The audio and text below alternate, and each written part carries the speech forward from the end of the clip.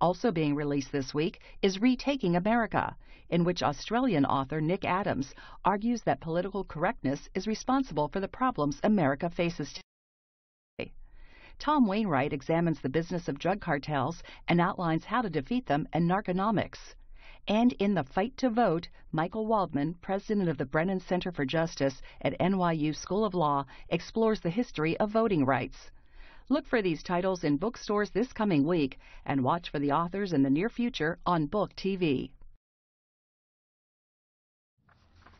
Tonight, it's my pleasure to introduce you to Dr. Ronald Feinman.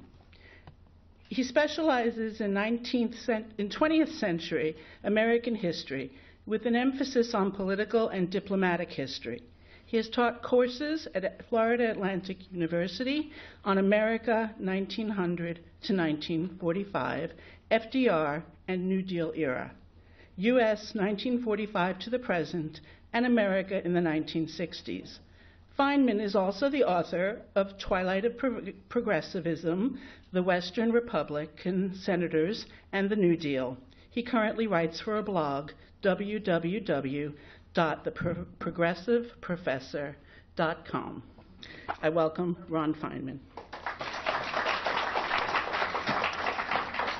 Thank you very much, Stephanie. I really appreciate your introduction. I want to begin by thanking certain people. I want to thank Stephanie and the Sandler Center for inviting me to speak here on my book. I want to thank C-SPAN for agreeing to indeed tape this event and put it on Book TV in a few weeks. I want to also thank my sons David Feinman and Paul Feinman for always being there for me.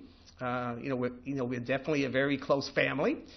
I want to also thank one of my colleagues and former student David Glauber, who took me for courses at both Broward College and Florida Atlantic University. As I always say, he majored in Feinman and minored in history. He took me 8 times. I guess he liked me.